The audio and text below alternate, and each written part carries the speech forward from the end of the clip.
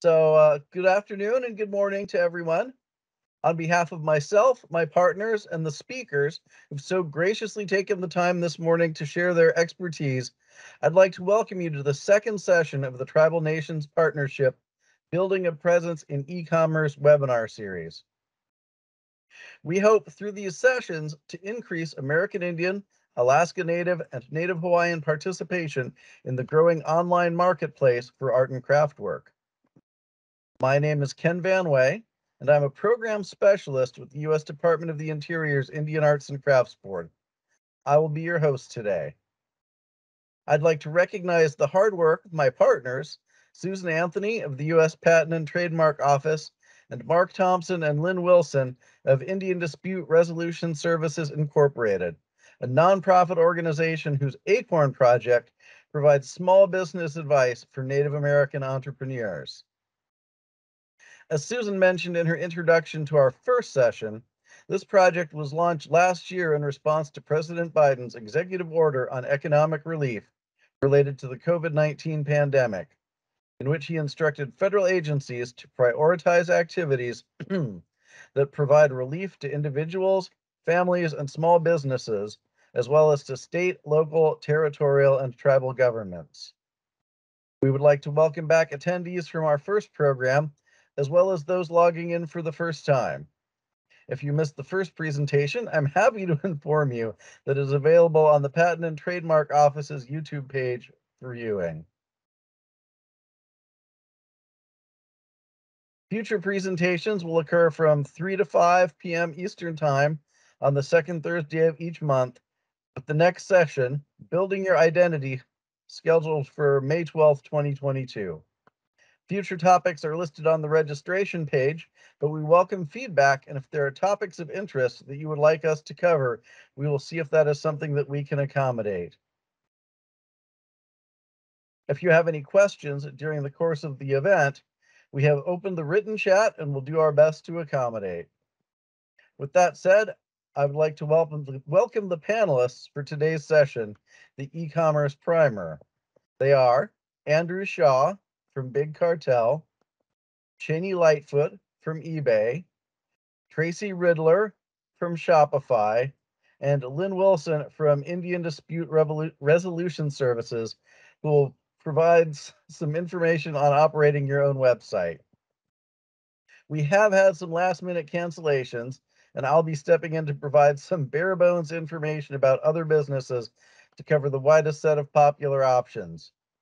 My presentation of this information does not constitute an endorsement of these services, and our lack of inclusion of particular businesses is a matter of time and resources. If there are other sales venues that you feel are worth mentioning, please feel free to drop that information in chat or contact the partners later. And with that out of the way, I am going to pop in to my own presentation,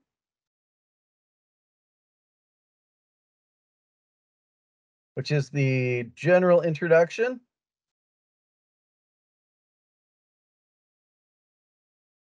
to our e-commerce primer. So one of the things that we really want to work with people on and get the information out here on is about deciding what's best for you.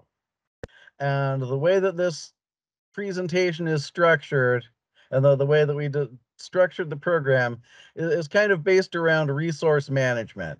And the big resources that you have as you're getting online and looking at getting your work out there and entering the e-commerce world are time, money, and connection. And I'm using the term connection here because I could not find a better abstract term for what I'm talking about, because that's about your technical ability to connect to the internet, some infrastructure things, but then also just the degree to which you are comfortable interacting and the degree to which you do interact in the virtual world. So I've come up with some general categories looking at these things over time. based on increasing levels of investment in those particular resources. Directories, social media, auction and sales platforms, and your own website. So directories are things that are they're online listings that are maintained by organizations usually. They're targeted to particular interests. Perhaps it's tribally run, perhaps it's looking at native businesses, perhaps it's a reenactor website and focusing on woodland region or something like that. There are a variety of directories that are published by different organizations. The beauty of those is that they are a low resource investment, that you can provide information, other people will put it up, other people will maintain it. In the words of Ron Popeil, you can set it and forget it. Another important thing, especially over the last few years with increasing importance, is social media. One of the big advantages to social media is you may already be there. If you're using Instagram, if you're using Facebook, if you're using Twitter, if you're using any number of other sites, you may already be out there and interacting people, and it is a fairly smooth transition to start involving your marketing if you have not already. Social media allows you to maintain connections with people who are interested in your work. It's a very convenient format for sharing photographs and links. A lot of social media programs have integrated instant messaging systems that you can use to keep in touch with buyers without having to worry about your email. Uh, Many social media sites, including Facebook and Instagram, are starting to include integrated shopping apps to more resemble just a direct sales website. You can control the pace of your engagement because you're deciding when you're going to post and you're deciding what you're going to post. That people can react and you can react to other people, but it really puts a lot of the control of the pace of what you were doing in your own hands. And one caveat on this is consider, if you want to pursue social media, separating your personal and business accounts. That way, when you're trying to sell some of your work, people don't have to wade through photos of your grandchildren. And likewise, people who just want to see pictures of your cats don't have to sort through all the other things too. A lot of social media sites also make it very easy to transition between your multiple accounts. So they encourage multiple accounts and make it easy to transition. One example that Susan had brought to my attention, which was big news over the course of the quarantine, was the use of Instagram and other social media by people selling beadwork and other work. And a big success story involved Taylor Gutierrez, who had a business called Kamama Beadwork through Instagram. She had put her work up for sale. Here's her web page, her Instagram page, and just started selling out as soon as she put it up. And here's some of her work. So she made it. They had articles in the New York Times. They had articles in the Cherokee Phoenix, and it was fairly newsworthy. And it's a good example of using social media to sell your work. Auction and sales platforms, which we have some guests from today, uh, are a great way to get involved because you are connecting with an established business that is maintaining their web presence. They provide space for you to list your product descriptions and prices. You can post photographs. They have direct messaging systems so that you can interact with potential customers, answering questions. They often have systems set to process payments through the site. And just to be clear out front, a lot of these charge store fees, listing fees, or commissions on sales. And hopefully we'll be able to get a little bit of insight from individual speakers on some of the fees and commissions involved with using their sites. Lynn will be talking later about designing your own website. Out of all the options we're laying out here today, designing your own website is the most resource intensive, but it does allow you to maximize control of your business and image, and it's not necessarily as hard as it sounds. And also going forward, don't feel that you're limited to any one of these options, that you can participate in a lot of them at the same time. You can reach different pools of potential customers. It can improve your standing in search engines as you have multiple listings that people are going to. And it also, you can use your social media to direct people to your website or to your Etsy shop or your eBay shop or a variety of things. That there's a certain amount of synergy you can create with that. Uh, that's sort of my broad introduction, and I want to hop into my first topic, be it which running on, which is the directory listings. So the Indian Arts and Crafts Board, is the, since that's where I work, has the directory listing that I am most familiar with, which is our source directory of American Indian and Alaska Native owned and operated arts and crafts businesses. There's a link there to the page. It's a source directory with free listings that we provide to over 450 businesses owned by enrolled members of federally recognized Indian tribes or Alaska Native villages or corporations. Here's an example from our page. So the source directory and its entries are promoted through the Indian Arts and Crafts Board's website, through consumer publications. We take out Facebook ads and post it on our Facebook page. And I've also taken out online and print advertisements over the last few years to try and direct traffic to the site. Source directory listees also receive a signed certificate of appreciation from the Indian Arts and Crafts Board, which some people find nice to have up in their store, or even I've seen some folks at arts and crafts shows who have that up in their booth. To be listed in our source directory, you need to be an enrolled member of a federally recognized Indian tribe, Alaska Native village, or Alaska Native corporation. If the business is run by an organization, it has to be formally organized under tribal, state, or federal law. If there's no shop or location readily available to the public, we ask that they be prepared to conduct mail or online business. And most importantly, I guess second most importantly, the majority of the products offered must be art or craft products handmade by members of federally recognized Indian tribes.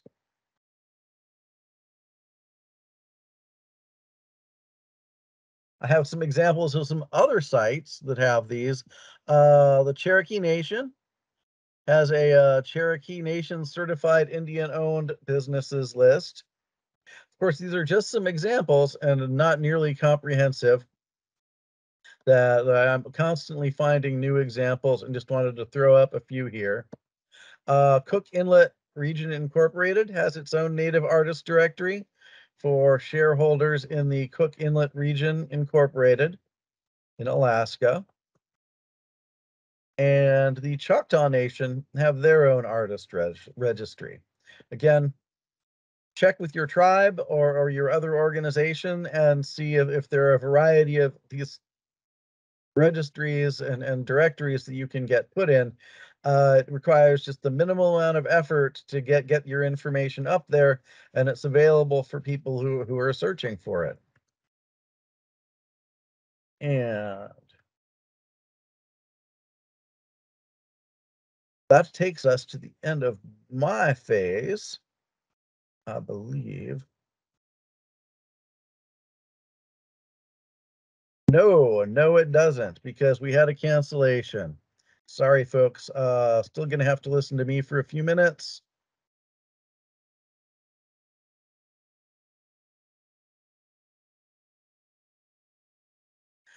So, Amazon Handmade. I am Again, putting this information out here because it is a thing that you may be interested in, uh, but I am not necessarily endorsing it. But it is a program that Amazon has created to promote the work of artists, craftsmen. It's for artisans only, and you have to fill out an application to join. To join, they require that you have a professional selling account, which is about $40 a month, but apparently that account fee would be waived if you're accepted into the handmade program. Uh, According to their material, the only fee that they charge is a 15% referral fee on sales that are made through Amazon Handmade. But I would, of course, advise anybody interested in any of these programs to carefully review the conditions and terms. And with that,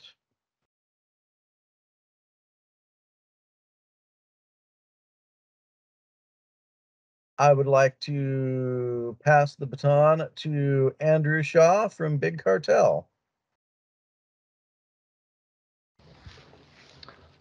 Awesome. Thanks so much, Ken. And my buddy Christopher is going to run my slides for me. Okay, do you Oh, see it? I do. Thanks so much. So, yeah, I'm Andrew Shaw. I'm here from Big Cartel to tell you a little bit about what our service offers. You can go to the next slide. And that's me. I'm a musician and a designer and an artist who also works on Big Cartel's marketing team. And I live in Salt Lake City, Utah. Next slide.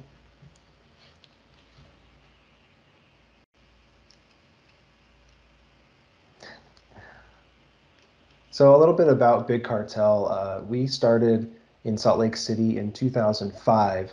The two guys who started our company were musicians, and they were looking for a place where they could sell their band merch online. And back in 2005, there just wasn't an ideal spot for them. So they decided to make it themselves. And we've been operating for musicians, artists, small businesses ever since. Big Cartel has very intentionally stayed a very small company, and we currently have under 40 employees that keep our platform running every day. Uh, we have this scrappy, independent spirit that's driven forward by values to embrace change, focus on utility, to place people over profit, to drive bravery, and to empower others. And we see our mission as making tools and breaking down barriers so people can operate online on their own terms. Let's go to the next slide. So Big Cartel has 3 levels of subscription plans. Our gold plan is completely free. It's free forever. With our gold plan, you can have a shop that lists up to 5 products at any given time. And there's no listing fees, no transaction fees, and you can sell unlimited quantities of those 5 products. So let's say you have a t-shirt design. You can sell lots of different sizes and colors of that same t-shirt design. You can sell as many as you can sell, and that still just counts as one product. Our first paid plan is called our Platinum plan. It's $9.99 a month. Again, no listing fees, no transaction fees, and you can sell as much as you want. Your catalog can list up to 50 products at any given time. With our first paid plan here, the Platinum plan, you unlock other premium features like inventory tracking, having more images per product, and the ability to edit the advanced code of your shop to really make it look however you want it to look. And then our largest plan is the Diamond plan at $19.99 a month. Has all the same features as the Platinum plan. It's just created for larger catalogs. So if you have a lot of one-of-a-kind pieces, you might exceed that 50 product limit and go up into the Diamond plan where you can list up to 500 products. Let's go ahead to the next slide. So I want to walk you through just a little bit about how Big Cartel works. What you see here is a screenshot from a shop on Big Cartel called Beyond Buckskin. This is the customer's point of view. So when a customer comes to their shop, they see this landing page that really they can put their images in here and showcase their work in this nice big splashy front page. With Big Cartel, you have a standalone website that's going to reflect your unique brand and personality. That's different from other marketplace sites like Etsy is a popular marketplace site where your shop is searchable with lots of other shops. With Big Cartel, your shop is just your shop, and when people come there, they're only coming to shop at your store. It's very product focused. So when you get to your Big Cartel shop, people will browse through your catalog, add items to your cart, and check out. And then you can also add custom pages for additional information. So like you can see here, Beyond Buckskin at the top has added an About Us page that's really popular. They also have Join Club BB. That's their own special club that they've created. So you can create those sorts of things in your Big Cartel shop as well. Let's go to the next page. So this is a screenshot of Beyond Buckskin's products page. And you can see I've pointed out the category. So they have a really large catalog. They represent over 40 native artists in their shop. And so they have a lot of different products. And you can give them these different categories. So as when a shopper comes to your shop, if they're just looking for rings or just looking for accessories, they can click on those and really narrow down to precisely the products that they want to add to their cart. Let's go to the next. And this is a screenshot of what an individual product looks like within their shop. So since they're on one of our paid plans, they have 5 images to really showcase all the different ways that these earrings can work. And they also have added a little feature that we call the artist feature, where they can link their artists together. Since they represent several artists, you could click on one of these artist names and see all the products that that particular artist has in their shop. If your store just is your own work, then you don't need to have that kind of a feature turned on. Next slide. Also, you can add product options. So like this particular ring probably comes in several different sizes, and that's just a little drop-down menu that your customers can select from. When you're looking at those product numbers, right, the 5 product limit for the gold shop, the 50 product limit for the platinum shop, you can have multiple sizes for those products in here, and this is still just one product. Also, if you're selling, t-shirts with different colors, if you're selling candles with different scents, you can add those as different product options that people can select from. Let's go to the next slide.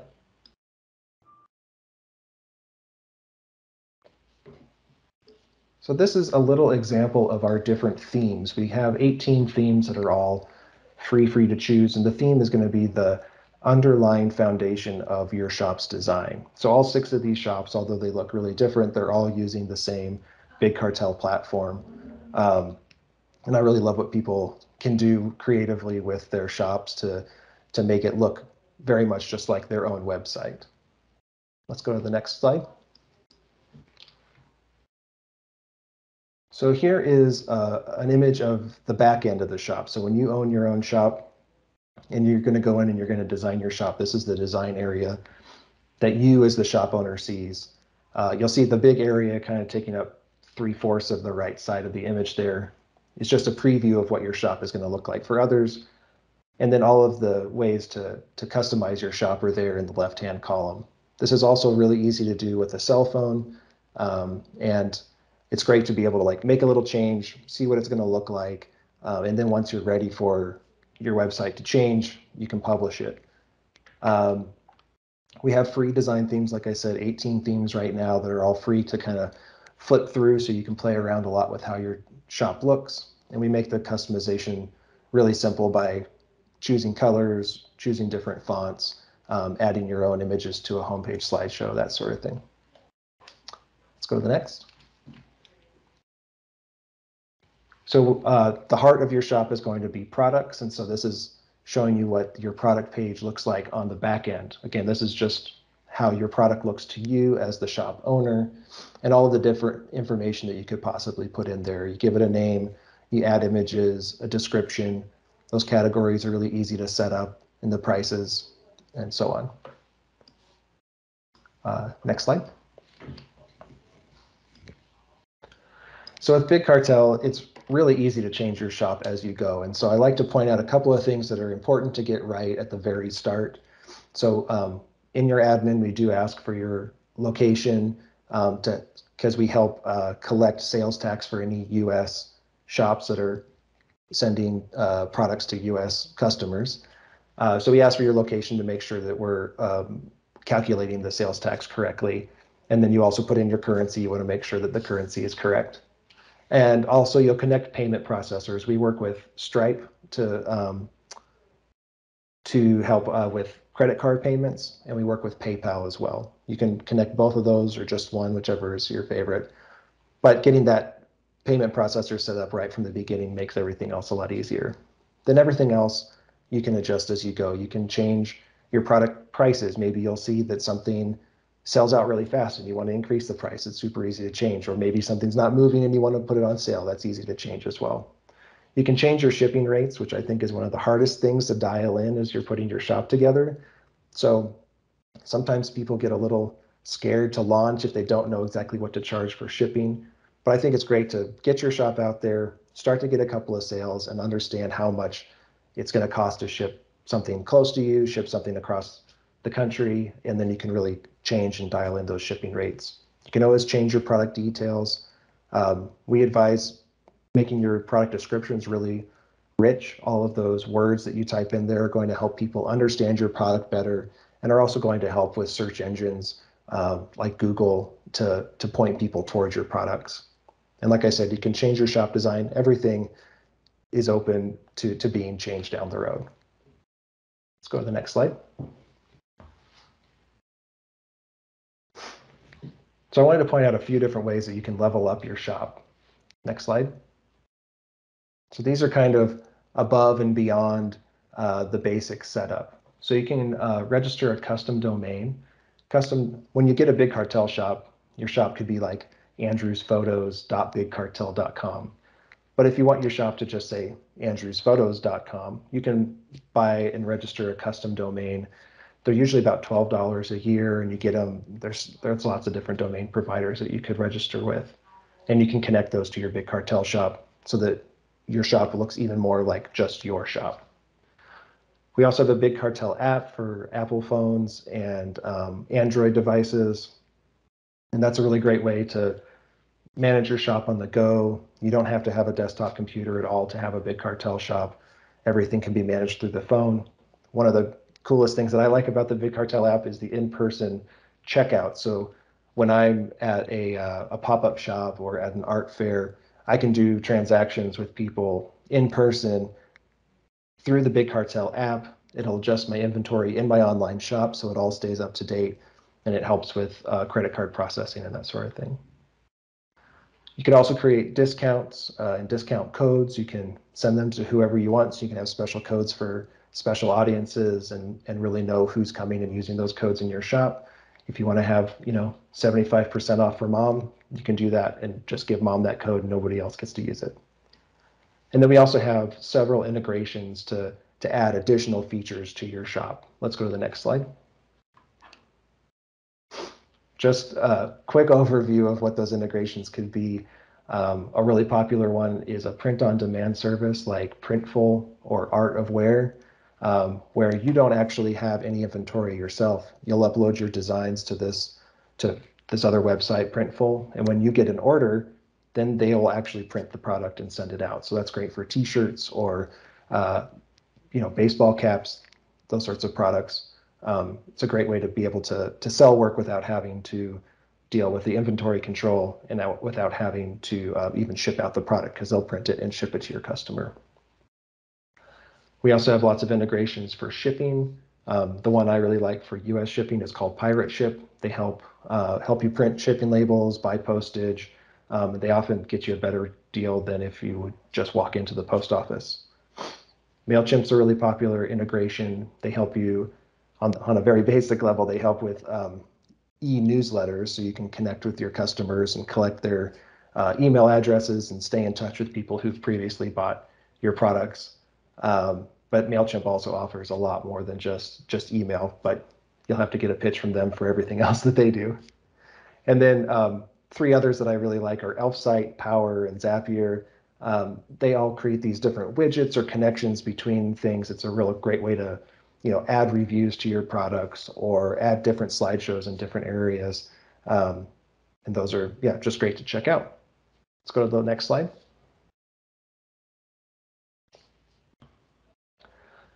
So this is a little overview of where you can find help with your shop when you're getting set up. We have a great support team at support@bigcartel.com. We do all of our support through email or through a messenger through your admin so that we can send you screenshots and videos and really help you with any aspect of your shop. We also have a great help site, help.bigcartel.com, where you can get more information about how to do things within your admin and how our product works. And then the marketing team runs a blog, blog.bigcartel.com, which we have a lot of articles on there about business how-to, inspiration, highlighting different artists. That's a great place to hang out. Next slide. Oh, great. That was it. That's my thank you. I think we're going to take questions at the end of the presentation, so I won't take them now. But well, we do have a few. Oh, go ahead, Lynn. I'm back on now. Hopefully everything is working good for me now. Yeah. Yeah, if you don't mind, Andrew, for us to go ahead and take some questions that absolutely. People you. And so Misty King asked, how can we work with Big Cartel Shop for websites and creating an in-person store? Misty, I don't know if you had a more specific question than that, or Andrew, if you have something that you can add to that maybe you didn't cover. Sure. If you wanted to use your Big Cartel Shop, our product is really focused on being an online shop. But if you had an in-person storefront, or if you're going to those art pop-up shops or craft fairs, things like that, you can still use the app to check out. I'm not sure if it would really be the best thing if you're really just trying to have an in-person shop. I don't know if Big Cartel using that for all of your transactions would be best for you. Yeah, that's how I would use it. Great, thank you. And another question, how well does it integrate with social media platforms such as Facebook and Instagram and other shipping platforms? Yeah, so we do have ways to connect with Facebook and Instagram so you'll end up creating a shop on those platforms, and then when people click to purchase, it'll send them to your Big Cartel shop. Facebook is a little hard to manage sometimes. It's a pretty big platform. So we do have, on our help site, we have a step-by-step process for how to get their permission to put your shop on their platform. Thanks. So is Stripe and PayPal the only payment options that you have on Big Cartel right now? They are, yes, yeah. Well, those are two good ones. That's good. And you mentioned that you can completely run your store from the app. If you don't have a desktop, you can set your store up and everything. Absolutely. Yeah, and it's actually really great if you're taking photos of your products with your phone, that you can, you don't have to send them to a different computer. You can just upload them right from the app. Also, the website admin is great with a mobile browser as well, so you don't even need to download the app if you didn't want to use the app. Right. We have one last question here. Is there a Big Cartel client that hosts different or various Native artists? Well, and I know Beyond Buckskin is definitely one that you highlighted, and they do. Yeah, Beyond Buckskin is really great. I feel like from the searching that I've done of our different shops, I think they're an excellent platform that brings together lots of different artists. I'm not sure what their process is for taking new artists into their catalog, but that's something that you could reach out to them about. That's, we really respect that each company that uses Big Cartel is running their own business, and so we allow them to maintain those on their own. So Andrew, you also mentioned where people could get some support. Do you know, are there any, I was going to try to look, but then I'm like, I'm not going to open up any more browsers on my computer. Are there any, videos or anything out there because I'm kind of a video person myself when I want to learn something. Absolutely. We do have a YouTube channel. And video is something that we're in our marketing team, we're talking about getting a lot more videos put up this year. But also on our help site, if there is a video related to the topic, we put it in our help site. So if you're trying to connect your custom domain from Namecheap, let's say we have a video that can show you the steps, because a lot of the times it's better to see it in person. So are there any common pitfalls maybe that you've seen new store owners, or, is there like some challenges that kind of stand out that maybe people need to be aware of when they're starting? I feel like one of the common things that I see is that people get really timid about launching their shop. And that's why I had that particular slide about like all the things you can change, because I think the best thing is to get it out there, and to, once it's out there and people are really interacting with your shop, then you can see any changes you need to make. But yeah, I worked on the support team for a year and a half when I first started here, and I had a lot of questions about like, oh, I want to get this just right or that just right. And yeah, I say just go for it. Just really get it out there. Yeah, that's good advice, because I run in that too. If someone's developing a website or something, they feel like they have to get everything just perfect before they let the public see it. And that's my advice too, always just get it out there. It's never going to be perfect. Yeah. You'll just tweak as you go along. And shipping rates, I think, is particularly one of those areas that people, it's hard to know what you should charge. And we don't have an integration that like decides at the moment exactly how much it's going to cost to send something to your customer, because there's also lots of other variables, like how expensive your envelopes are, or if you wanted to include any special thank you notes or stickers. I send temporary tattoos to people when they buy stuff from my shop. All of those things are really fun, and I add a little bit to my shipping charges in order to make sure that I'm not losing money on each sale. Okay, right. That's really a cool idea. So as far as marketing, I know, like, of course, like, if you're using something like Etsy's out there marketing your products and stuff for you, but what kind of support do you guys offer in the way of marketing? So Big Cartel doesn't actually do a lot of marketing support. I think Big Cartel is really great if you're building your own audience or you have your own audience. So we have seen a lot of shops start with a platform like Etsy, where they can get exposure to more people through that marketplace search. But then when they have some repeat customers, they might open up a Big Cartel shop to really have that more personalized website that looks just like their brand. And also, since we don't charge transaction fees and things like that, the overall cost might end up being lower. Yeah, definitely. Okay. Well, Andrew, thank you for sharing Big Cartel with us, and I appreciate thanks you. so much. And I'll stick around for the whole webinar. So if any other questions come up, I'll be here. Okay, thank you. Thank you very much, Andrew. Cheney, I think I will just throw on Etsy at the end here. I think they're the conspicuous by their absence. So if you would like to move on, just to make sure that we can get everybody who's a speaker through. Yeah, sounds good. Thank you so much. Let me go ahead and share my screen. Make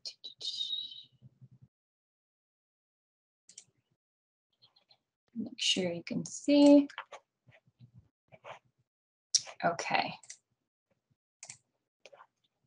All right, so my name is Cheney Lightfoot, and I just want to thank you all for taking the time to attend today's session. And, I'm really grateful to be here and to be able to share about the opportunities that eBay has for you as a seller. And I do believe that the time is now, right, to start your business and to begin in e-commerce, or to branch out if you're already on e-commerce. This is a great opportunity for you. So just a little bit of background about myself. I'm a part of eBay's Growth Advisor team, and I have been with eBay for almost 5 years now. I get to work with sellers in many different capacities, from webinars to just coaching businesses, either small businesses or large businesses. And so I absolutely love what I do. I love being able to help sellers And the biggest impact is being able to grow sellers' legacies on eBay. So just want to get started with everything. Our objective today is to understand how eBay provides economic empowerment and a global customer base to our sellers, and just being able to reach so many different buyers across many different markets. And what we'll do to achieve that objective is to cover a few key topics. So why choose eBay, understanding some common pitfalls for new businesses, understanding our fee structure and support that you have for your growing business. So eBay connects people and we build communities to create economic opportunity for everyone. At eBay, we create pathways that connect millions of sellers and buyers in 190 markets across the world. And so our technologies is really what empowers us to be able to help our customers build their brands and show their uniqueness by having our editable stores. So you're able to edit your stores, and that's some of our key technologies that we have, one of them at least. You know, we also provide everyone the opportunity to grow and thrive no matter who they are or where they are. We know that through the work that we do as eBay employees, we're able to help impact our customers with our expansions, with personalization, our communities with eBay for charity, and our planet with our focus markets being in certified refurbish and seller refurbish. So the first step to being a part of this mission is to really just register an eBay account. And if you already have an eBay account, to begin listing. I will walk you through some of the common pitfalls a little bit later, but I want to share with you some of the support that we have for you along your journey. So we have many different ways to get connected to eBay, through eBay Academy, through our seller center, through customer service, whether that be email, chat, or phone, and our discussion boards. So just a little bit about eBay Academy. It has changed from Seller School to our eBay Academy program, which we're able to give you detailed information about how to start your business, whether you're new or you're in the middle or you're growing, right? We have many different steps along the way, and it's self-paced learning environment that you can do at your desk or on your mobile device. So that you're able to learn and grow and just really understand what it takes to grow a business in e-commerce. And then we also have our Seller Center, which has a vast library of our searchable learning resources, from insights about, I'm getting an echo. Okay, sorry. So insights about that being free returns, free shipping, how to add value, how to give trust, how to grow. We have so much within the Seller Center. And then of course, our customer service and our help pages. And then the discussion board, where you can connect with people within your community or other communities that have already asked a question or are able to answer your question directly through the discussion boards. So let's go ahead and get into what our common pitfalls are. You know, our objective today is understanding that. And we know that our eBay is similar to a lot of the different platforms that are out there, some that are here today. But I really want to be able to walk you through what those common pitfalls are, and then give you some steps on how you can get going right away. So whether you're on eBay or wherever you are, you'll be able to use these details to help you to grow your business. And so those three umbrella topics are listing, shipping, and then customer service are the three things that I find as being like issues that you'll run into if you're not careful and being aware of it. So first, when you're starting to list, make sure you're being proactive, and this will help you on the end, like the end time of, this will help you at the end of your customer experience. So you'll be able to make sure that you're covering your basis. So we have categorized your listings properly, You want to include your relevant key terms and make sure that your pricing is competitive. So your items are unique. You can do some market research and compare all across the board to see what your price ranges could be at, or you can just do it as a price that you're at now and then analyze as you go to determine what your price point is. You want to make sure that you're using high quality photos to showcase your uniqueness. It doesn't have to necessarily be a white background, but it is helpful to put your first image as a white background so you're able to utilize the Google placement on different channels outside of your platform that you're on. And you're making sure that you're using your item specifics. And on eBay, you want to make sure that you're doing your recommended item specifics and of course the required item specifics. And the reason being is when your buyers are searching for that particular item, they're looking to find you easily. So making sure that you're using your keywords in your titles would be extremely helpful to be found and to make the sales that you're looking for. And offer several different shipping options and have a competitive return policy. You can look across the market again just to see what others are having listed for their return policies and if it applies to the type of item that you sell. Okay. And so then we also have one of the great things about eBay and having a business is that you're able to set your own standards of practice that works for your life and to navigate common pitfalls and potential limitations to the communication access is to follow these 3 steps. You want to start out with a strategy, and that's really creating a logistic roadmap is what I found. Having a struggle within a rural area is not really knowing where you're going at that point, right? So you want to make sure you're creating a strategy. So that includes estimating the weights of your product in its packaged item before you actually are shipping it off, making sure you're doing that within the listing process, and knowing what shipping carriers are near you and how long it takes for you to get to them and how long it takes for the item or how to get to those places as well. And really just begin to create a relationship with your carriers in your area and let them know that you're going to be partnering with them to grow your e-commerce business so that they're aware that there will be more packages coming from you so that they can give you tips and tricks to better that experience.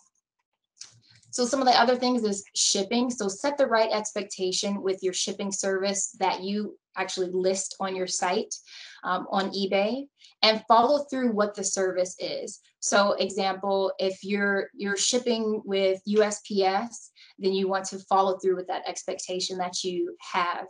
And the cool thing about on eBay is when you list your item, you put in the weights and the dimensions of that packaged item and the carrier that you're choosing, and we'll give you a calculation about how much it will cost to actually get your product to your customer, dependent on the zip code.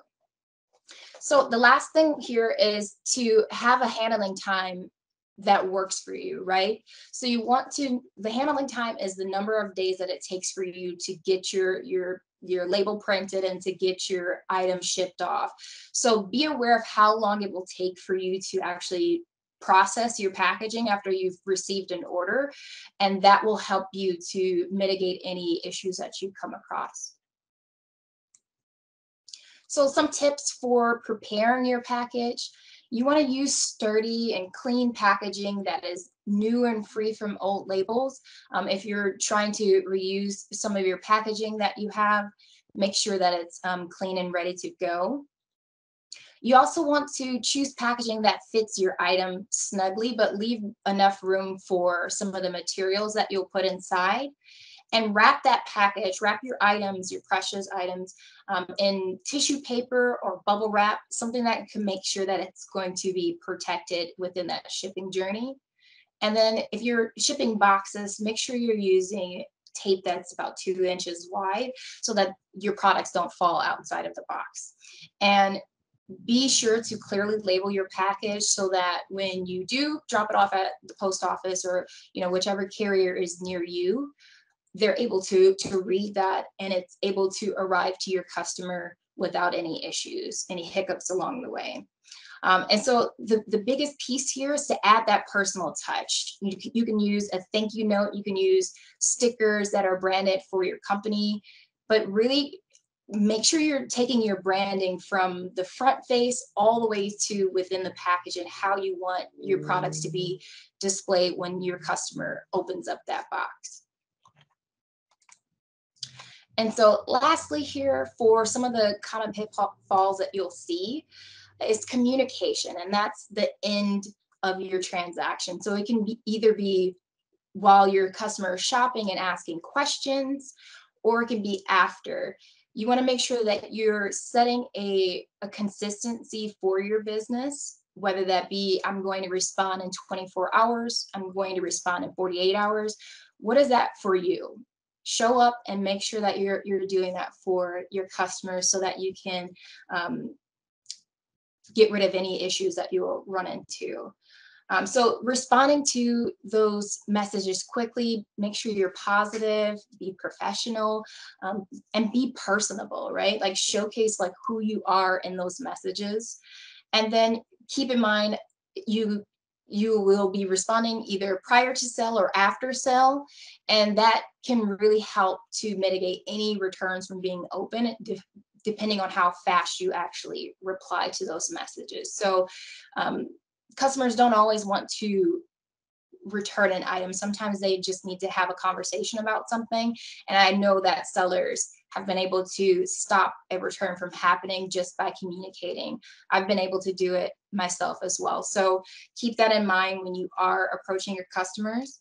And then also avoid the you're the expert and your customer isn't approach, right? What that would look like is, you know a lot about the products that you're selling, so maybe the customer doesn't know. If that's the case, then just try to switch it into a different framework, or maybe like have someone else respond to it, or have just run it by someone else before you send the message off to your customer. And so lastly, we're going to talk about the fee structure that we have. So in general, there are 3 types of fees for eBay sellers, and we have the insertion fee, the final value fee, and the optional upgrade fee. So the insertion fee is, it's a listing fee that is charged every time you create a listing or create or relist a listing on eBay, regardless of if it sells. And it begins to calculate for each category, and it's mostly around 35 cents. But the cool thing about our site is that you have 250 free insertions each month. And so you're able to maximize that and be able to really start selling. Now we also have the final value fee. And what a final value fee is, it's charged once you have a successful sale. So, your customer goes and purchases your item, you ship your item off, that's when you would incur one of those final value fees. Now, our fees do charge between 3% to upwards to 15%. That is the max. For the type of items that you sell, they'll be around 10%, 10.2%. And if you are listing in the personalization, depending on the size of your store, you could be experiencing no final value fees, right, for having a personalized store. And if you have questions about that, I'll be able to give you some details about where you can reach out to at the end. And finally, we have the listing advancements. And that will be charged only if you add special features to your listings, and it varies based on the prices.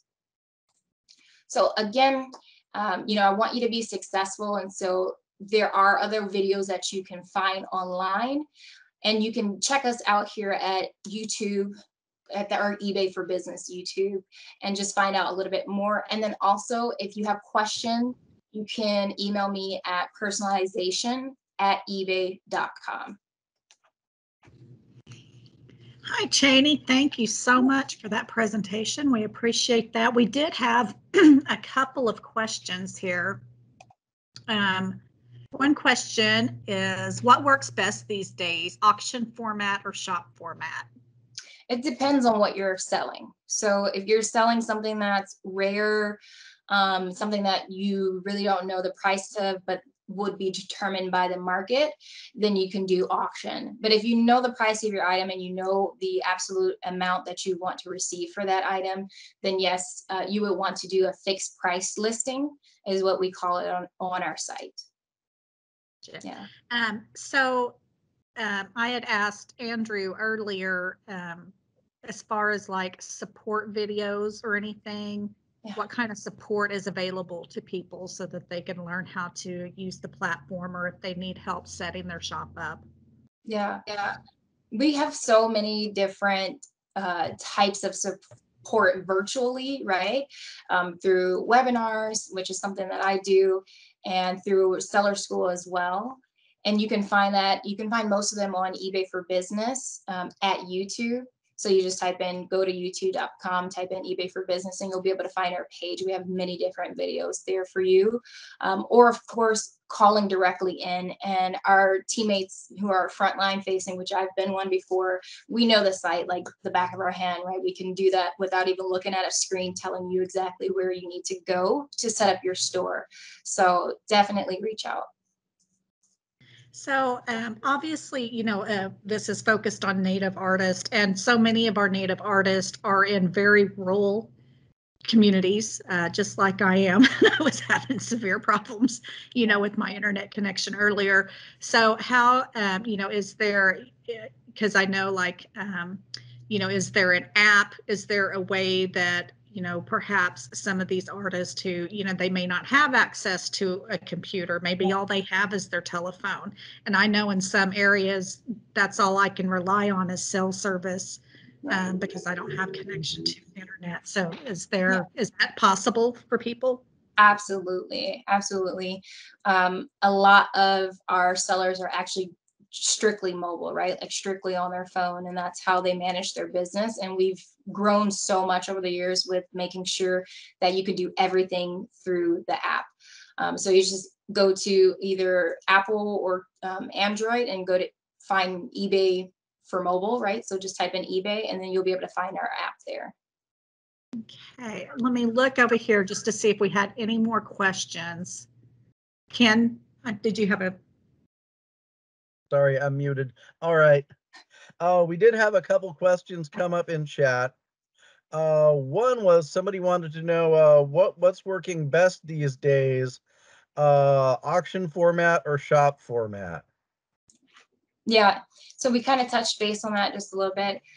It really, like I said, it depends on the type of item. So that could be auction you're using because you're selling something that's rare and is driven by the market for the value, or you're using a strategy to clear out some of the inventory that's sitting there for a while. So you can use auction style for many different ways, but most sellers are using fixed price. Okay, and then one which is very much in a stump the expert vein, but is very important to a lot of artists, is what is eBay's policy on the sale of walrus ivory by Alaska Natives through eBay? So it's not allowed. It's not allowed due to the marine mammals policy that we have. And a lot of that you can be able to find directly through our help pages as well. Okay. Well, thank you very much. I appreciate your coming out here, and appreciate your making the time for us. Yeah. And I'll be sticking around as well. So thank you so much for having me. Appreciate it. Okay. Tracy? And I apologize Hello. if I'm pronouncing your name wrong this whole time. It's Riddler, correct? Or is it is, Ridler? yeah. Okay, That's right, good. Riddler. All right. Thank you so much. Sorry, I just got to open up my system preferences, apparently. Okay. And if we have a little bit of time at the end, we can circle back with some more questions too for people. Perfect.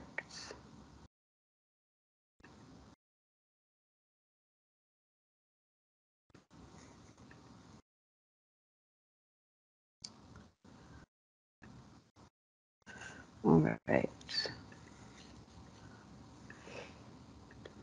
I don't know if it's going to let me share. Can everybody see that? Yes, Tracy, we can see it. Perfect. Okay. So hello, everyone. I'm Tracy. I'm the partner and operations manager for Build Native at Shopify. I'm Shan. I'm from the Kitsum Kalem First Nation in British Columbia, northern British Columbia.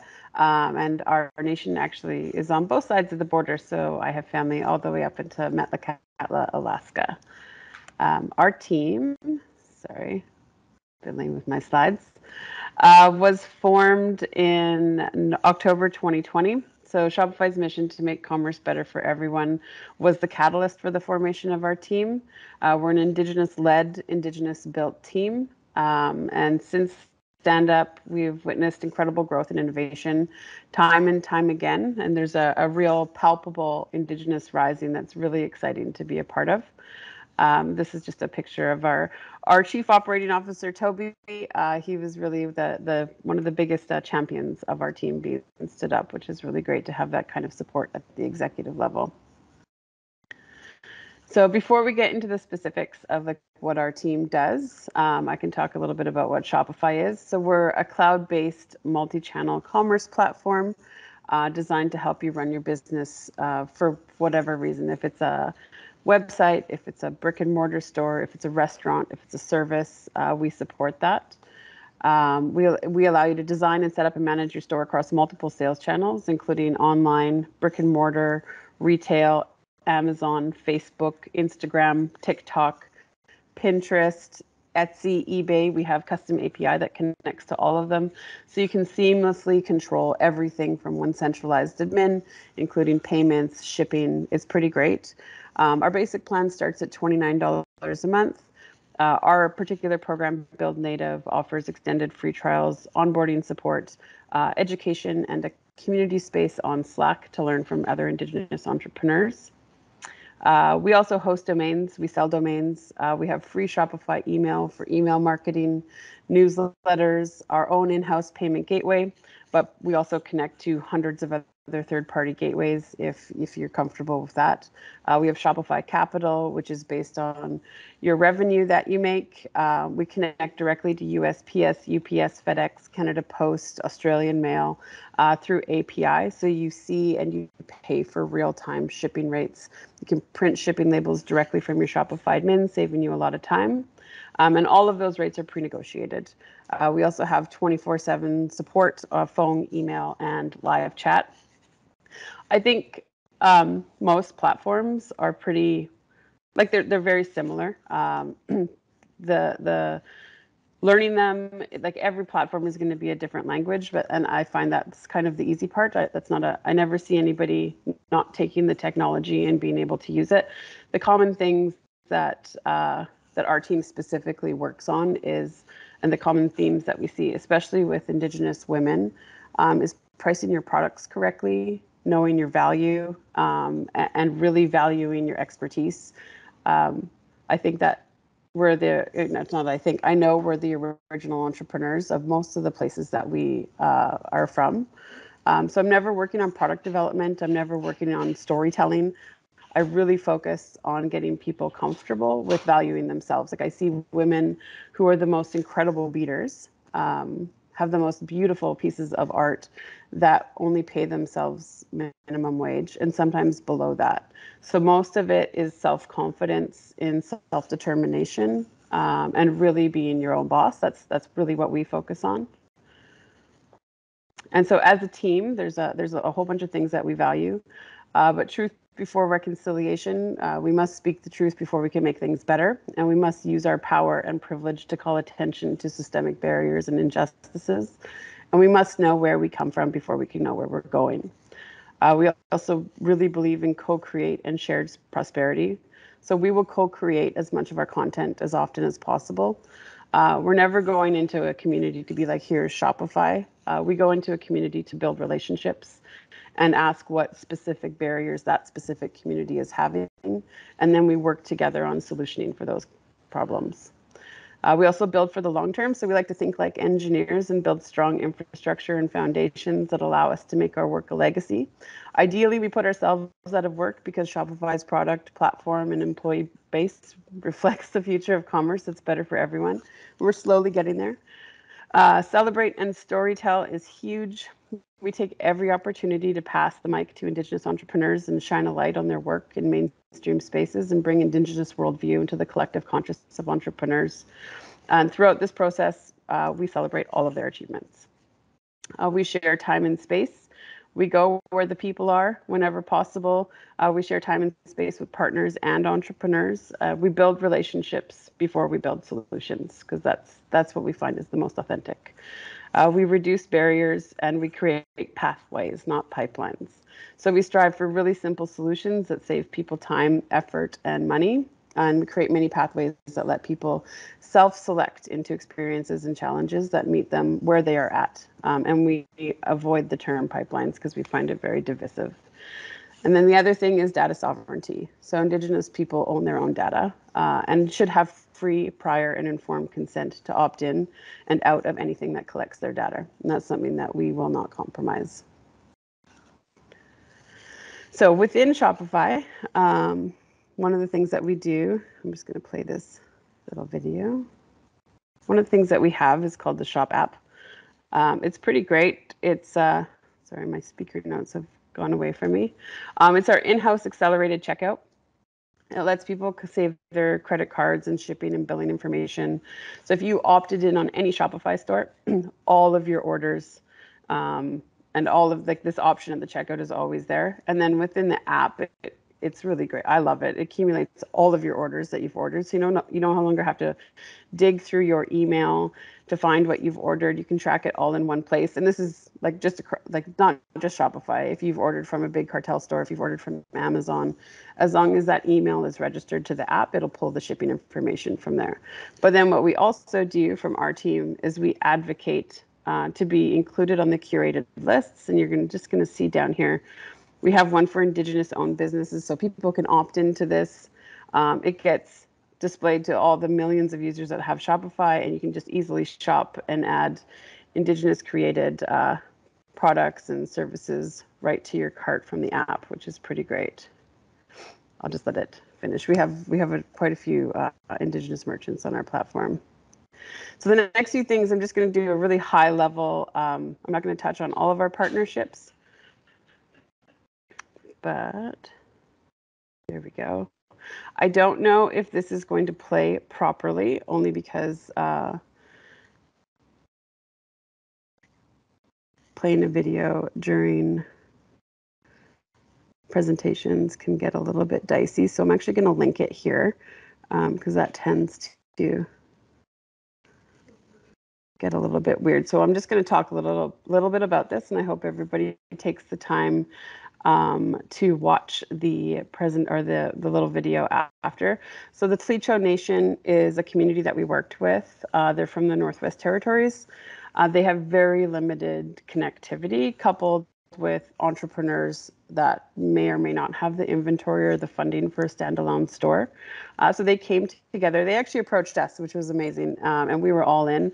So they've come together to create a community store where anyone from the community can sell their products. And it's a really great solution for both of those barriers when it comes to not having the capital to spend $30 a month on your own website, and then also not having the connectivity. So they have a shared connection through the band office there.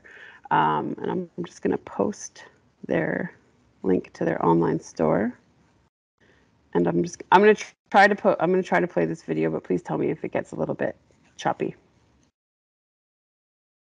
Tracy, this is Lynn, and it's not really choppy, but there's no sound. I don't know if there's supposed to be sound or not. There's definitely supposed to be sound. That's okay. So I posted the link. Everybody watch it. So we also, one of the things that we work on is like education that is applicable and more representative for Indigenous communities. I think there's enough data out there, enough resources and research to show that we have a really low uptake of institutionalized learning and that kind of talking head. It's really hard to get away from that type of education when it comes to e-commerce because domains are domains. You have to learn the nitty-gritty of domains. But even it's not just Indigenous people. We're seeing this type of method that we're using at Build Native be really successful across all entrepreneurship demographics. But specifically for us, we really like to show representation. We really like to show people using the technology to get back to the land, to get back to their culture, and to be really proud of their culture.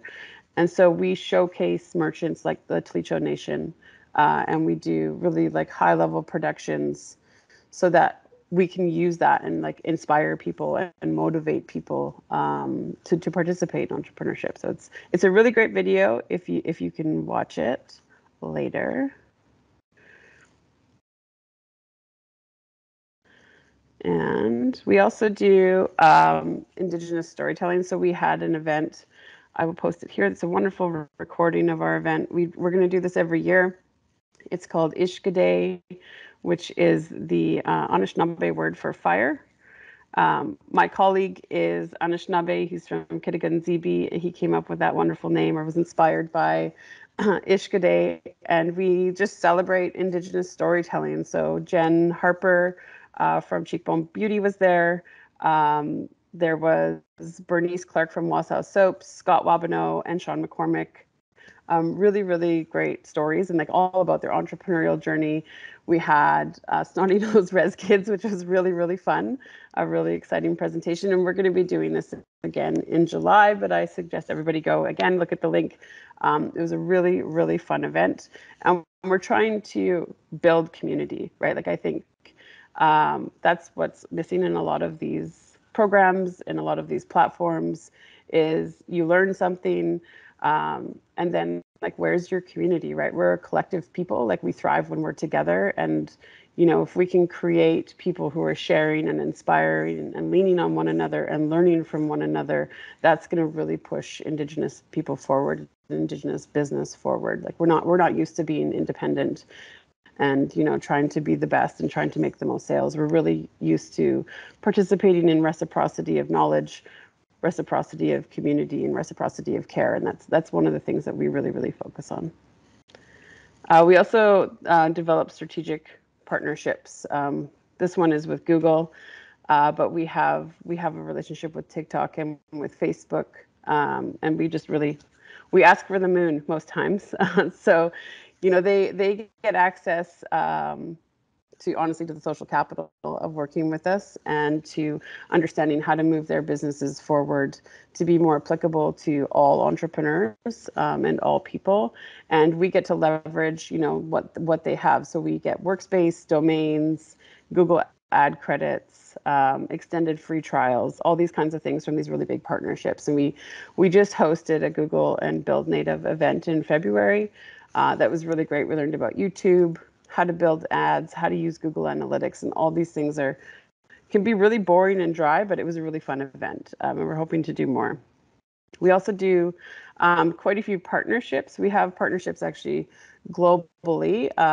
The newest one is called Hawaii Rising, and so that was a partnership with Mana Up. They're an accelerator program that works for all businesses in Hawaii.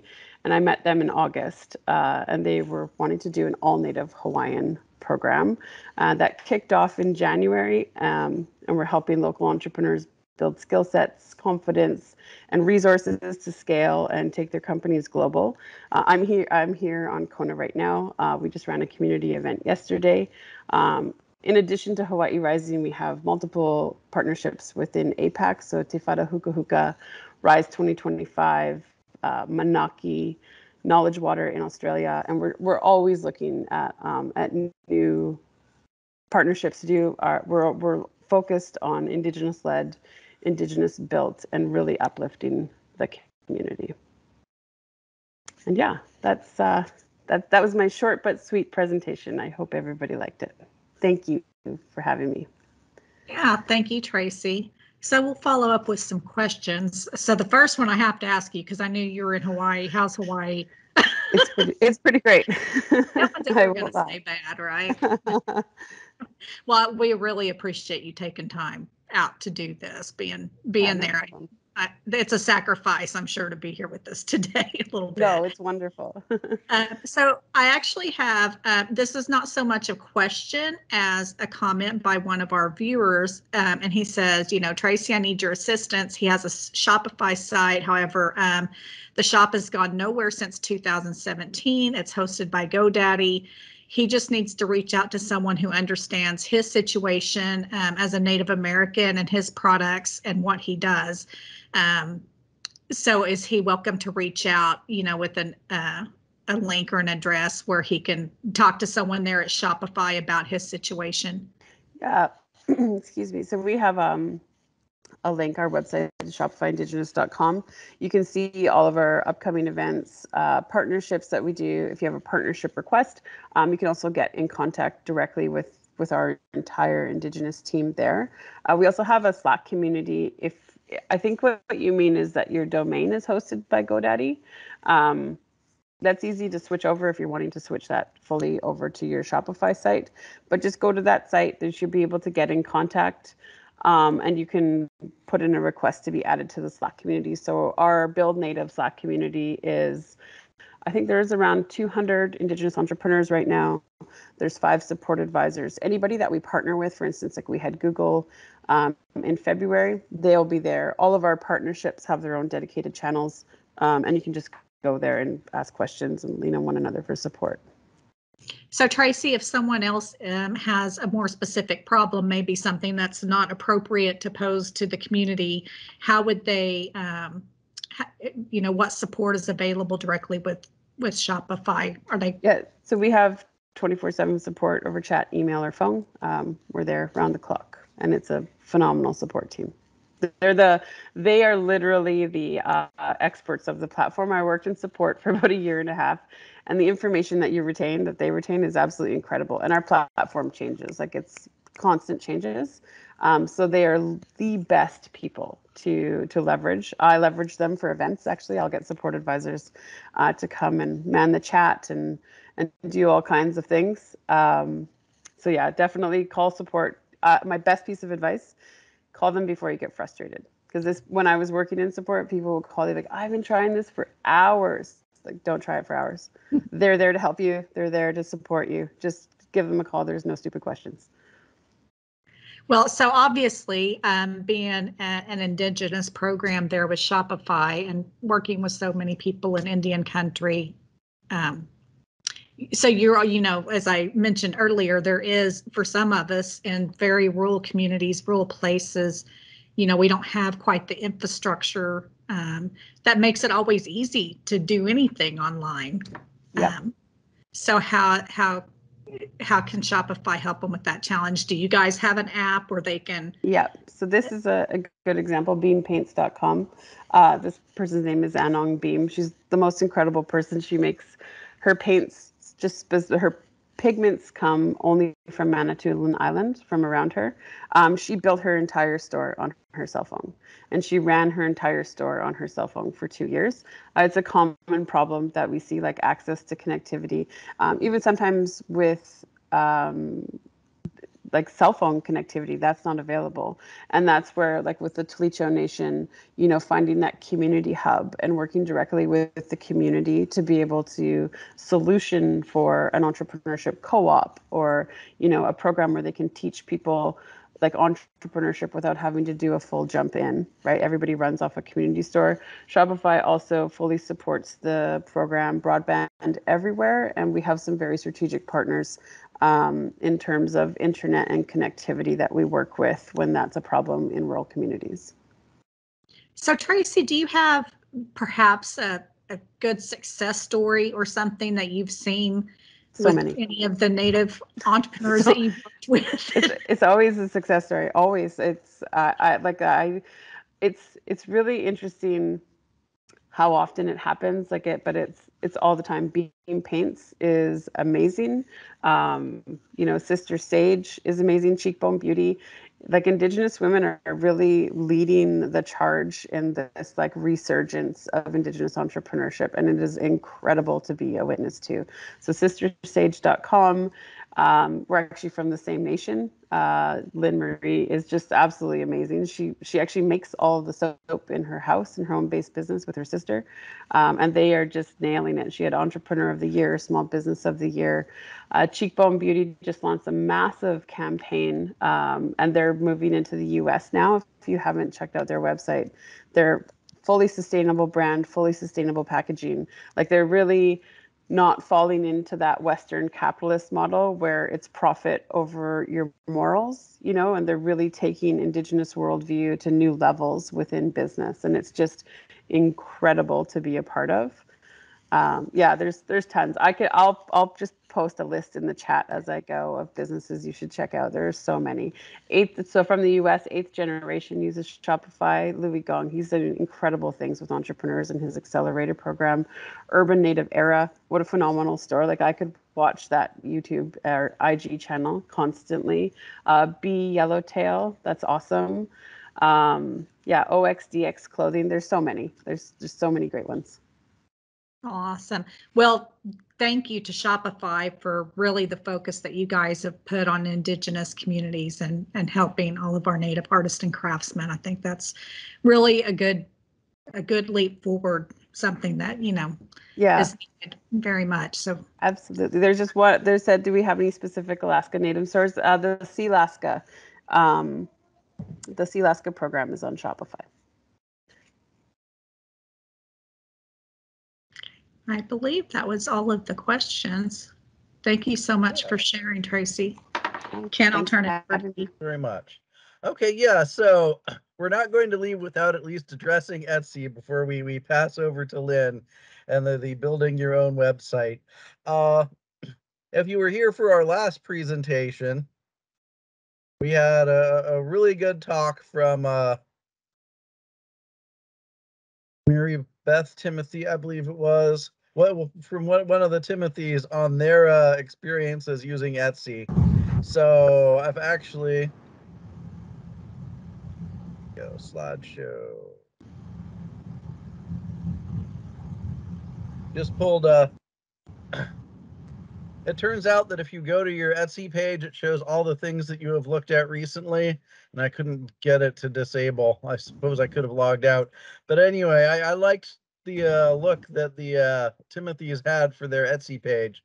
So I did put this out. And if you get a chance, you should definitely check out the February 10th presentation, which is, as I mentioned earlier, available on the USPTO's YouTube channel. So Etsy requires that you do handmade, vintage, or craft supplies as a seller. They have listing fees, transaction fees, and payment transaction fees. And I really wish that I could be better at explaining this to you, but they actually rolled out a new fee structure this week, and I just can't get my head around it. And it's going to take me a little bit. But definitely go check out the presentation we had last time with the Timothys to get a good sense of how they used Etsy and how you could potentially use Etsy as well. I just didn't want to go without at least mentioning them, though. Almost out of bananas. Only 3 left. Okay. Get me some more lunch meat for here, too.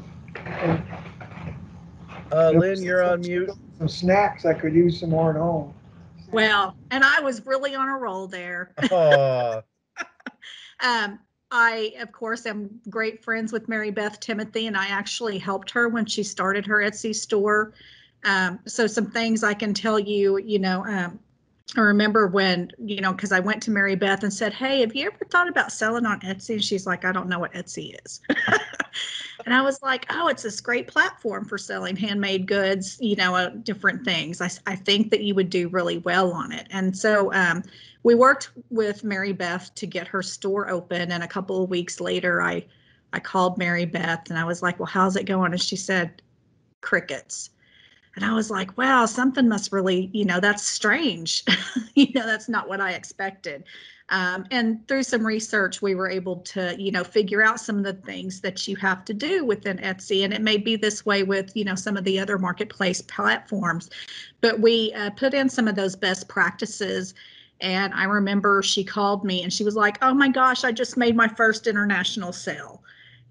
and she's just gone gangbusters since then. And, here's where the story, I think, is just, I'm so thankful, that she's doing this, because when the pandemic hit, most of us know that, some of the places where we might go to sell our arts and crafts, the powwows, the art markets, when the pandemic came, those things shut down. And so all of the venues that Native artists were using for in-person selling just came to a screeching halt.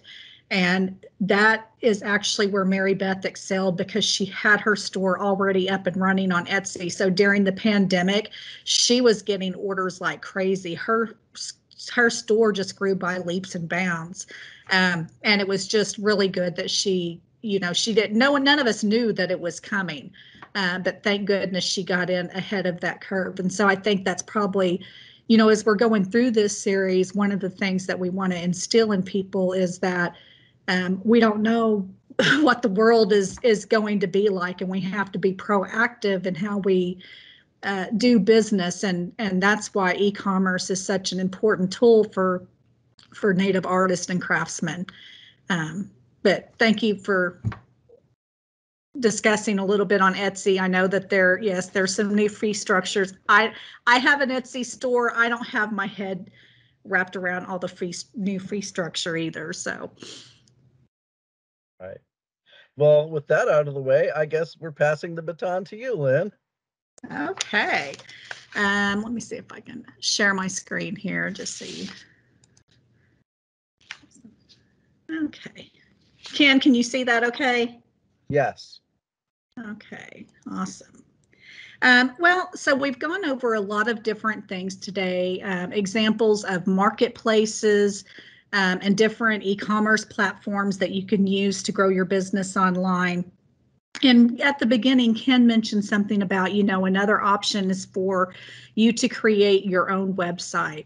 And so I just wanted to go over a few of the benefits of selling on your website, as well, some pros and some cons before we close. So, one of the pros is that customers, if you have your own website, then whenever the customer comes to your store, they're really focused on your items.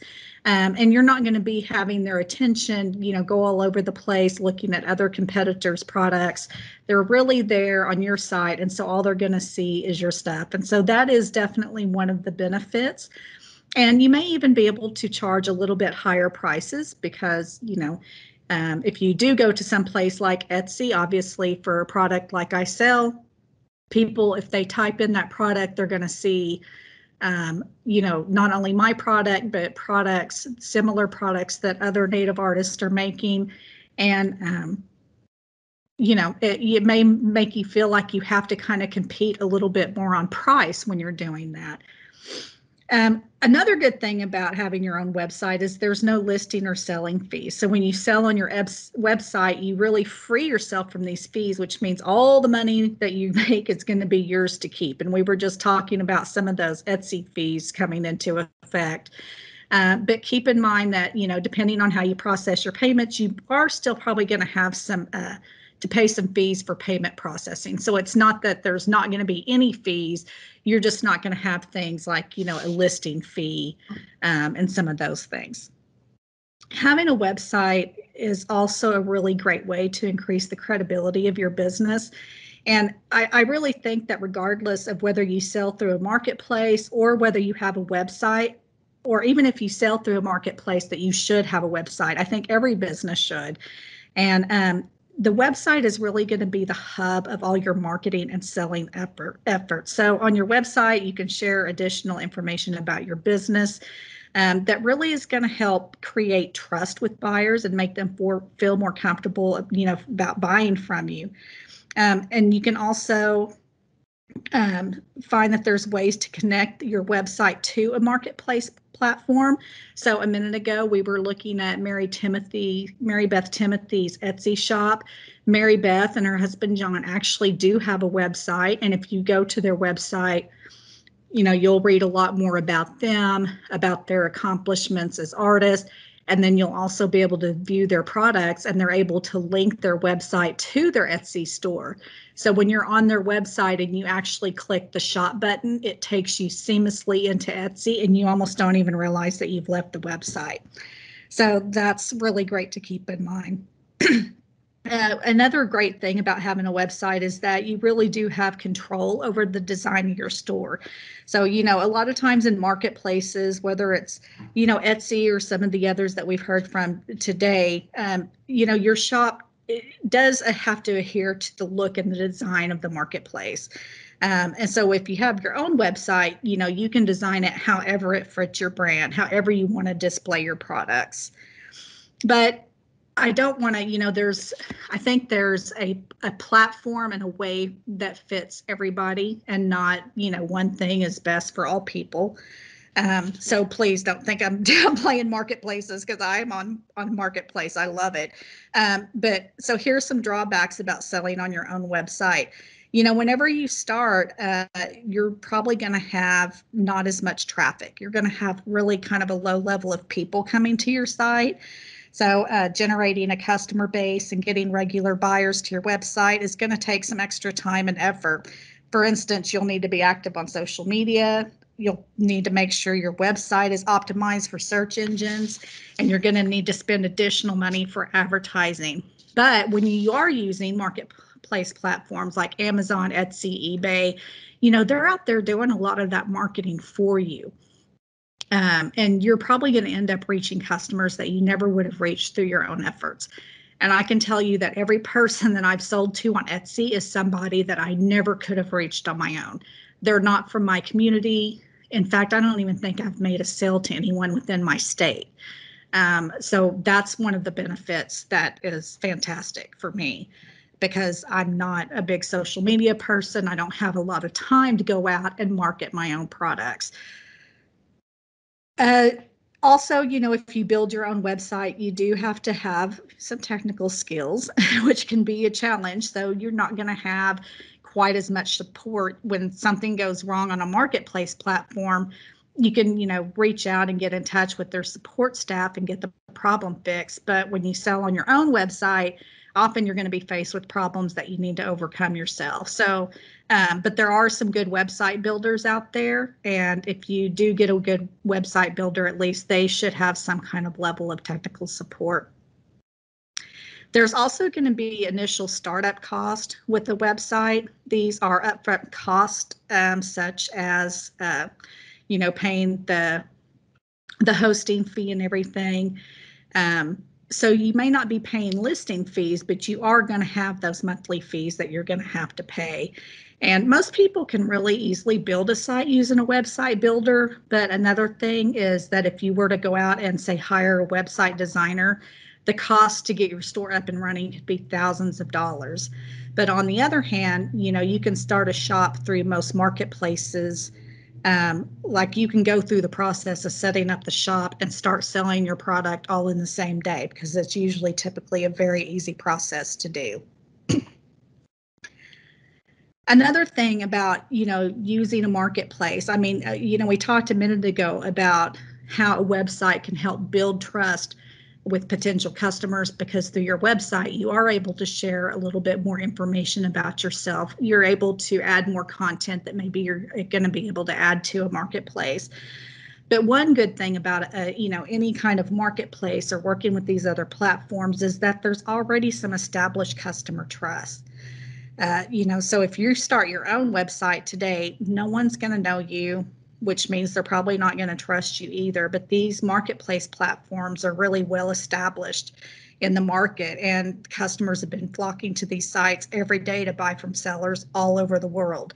And one of the ways that, to me, it really builds trust is that marketplaces provide impartial reviews of your products. So customers have a lot more confidence when they're going and making a purchase from your store. And then I would say finally is community support. And again, I mentioned a few minutes ago that a benefit of having your own website is that you don't have a lot of other competitors' products on there that your potential customer is viewing. But one of the things that you have to think about is when you are on a marketplace, you know, you heard Tracy talk about this with Shopify, that they have the Slack. In fact, all of them, they all have, you know, some kind of community place where you can go and get information.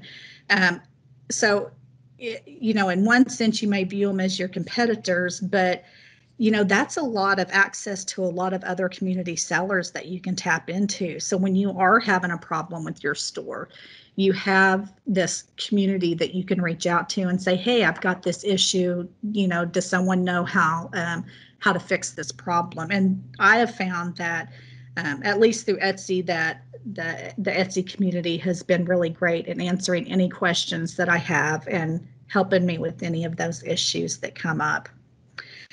And then finally, I'll just say, you know, another benefit possibly is of having the website is that you do have more control over your store policies. I do know, you know, we had the question come up earlier about the sale of walrus ivory. And so if you're a native artist and that's one of your products or something, and it's not going to be allowed on, you know, marketplaces, then perhaps having your own website for that would be a good option for you. So with that, I think that is the end of our program today, Ken. So I'm going to go ahead and turn it over to you to close us out. All right. Well, I believe Ken, before we get there, there was a question that was asked by Deborah Franklin of all of the speakers today. She wants to know whether the responsibilities for compliance with any applicable laws, for example, her concern specifically is the European Union General Data Protection Regulation, or GDPR. And so when she's gathering the information necessary to complete a sale, to send a product, she's concerned that if in any way those acts violated the EU GDPR, who's responsible? Is it the platform's responsibility? Is it her responsibility? This is this is potentially a complicated question. I suppose my first question would be whether the EU GDPR applies to any particular scenario she may identify. But I was just wondering if any of our speakers this afternoon have any views on this particular issue. Yeah, for in terms of Shopify, you control all of your own merchants' data, so that falls solely on the merchant, on the business owner.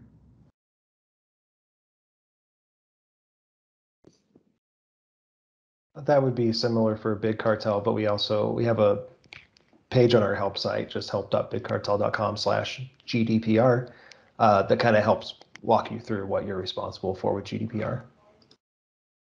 That's good to know. Thank you. We actually did have another question that I promised to ask at the end and pose to all the presenters. So thank you, Susan, for stopping us before ending. And so this question is, I would like to learn how to negotiate or contract with UPS, FedEx, and others to reduce shipping costs, which is a major expense, especially because being able to offer free shipping is such a huge selling point. So I'll just let that open if anyone has any advice or comments.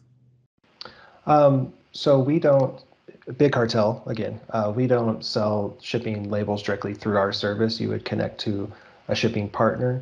The one that I use, since I'm in the US, usually shipping to US people using USPS, is called Pirate Ship. And it's a really easy platform. They usually, I think they get a reduced rate of around 30% off postage, but that would be my recommendation, is to look at some of those others, or like ShipStation. Yeah, there's a lot of those integrations that can connect to your shop. For eBay specifically, we do have shipping directly through our site, and the accounts are through UPS, FedEx, and through USPS. So we do have discounted prices based on the products that you sell when you're shipping directly through eBay. Shopify is a lot the same. So we have our own API that connects to most shippers in every country. But really, a shipping strategy is something that you really need to sit down and look at to make sure that you're saving as much money as you can, because it will eat up your profits. And sometimes that means taking a look at your profit margins and maybe increasing that a bit. Like there's going to be some destinations that are more expensive in shipping just by the geography of it. There's going to be some that are local that are going to be about $5. So you really want to find that happy medium of shipping costs where you're going to make a little bit of money on some shipments, and some shipments it's going to be the pure cost of, that you're just paying directly for shipping. And that takes trial and error, right? Like making sure you have the right packaging, making sure your weights and your product weights are in there properly. On Shopify, because we do real-time shipping rates and that connects directly to the shippers, your product weights have to be very, very accurate. So I recommend getting a scale, weighing your packages, making sure that your default package that is calculating your real-time rates is accurate. If you have like multiple sizes of products, like from small to like very big, like a lamp or something, you'll want to use a shipping app that has more bespoke functions for advanced shipping settings, so you can determine box size per product. But it's really a shipping strategy, and the free shipping isn't actually free. That's just worked into your product cost. So that's just a tactic for marketing. It does work well. For most small businesses, I wouldn't use it as a tactic in the beginning. It's going to eat up too much of your profit, and you're probably going to scare a lot of customers away from the increase in product price. And I think it's pretty typical, especially with Indigenous owned businesses. Like I'm going to buy something that is culturally relevant. I'm going to buy something that's handmade and sustainable. As that demographic of customer, I'm okay paying for shipping. Like I'm okay paying a little bit of extra money that I know it's not some drop ship plastic thing from some warehouse, right? So that's okay. And just make sure that it's ironic. It's like this weird psychological thing. If a shipping cost is like $13.96 in the checkout, for whatever reason that turns people off. So if you find your average cost of shipping is $13.96, just go and create a shipping rate that's $15. So that 15.00, for I don't know why, it makes people feel more comfortable, and they're like, oh yeah, that makes sense. But if you throw some weird numbers on the end of like 96 cents, they're like, nope, that's way too much. But you can actually increase it and it'll be okay. So it's really always looking at what you're spending, at your analytics, where it's going, where you can save money, your profit margins, et cetera. It's a big thing, but there's, like, I think across all platforms like eBay, Big Cartel, that we're there to support you, and you just really leverage your community and the subject matter experts around you to help you develop those strategies. I just wanted to piggyback off of that, Tracy. So like, you're exactly correct. So free is not always free. Some things that I like to suggest to my accounts when I'm working with them is doing a shipping promotion. So if you know that, your items are going to ship in a priority mailer, or however they can ship to fit together, you can do a promotion with those particular items and offer, free expedited shipping or just free shipping in general, to make sure that you're still providing something to your customers, some sort of value. And it could be around whatever types of, maybe you're trying to clear out some things, or maybe you're trying to increase your sales around Christmas time, or whatever works for your business. Starting a promotion would be helpful for that as well.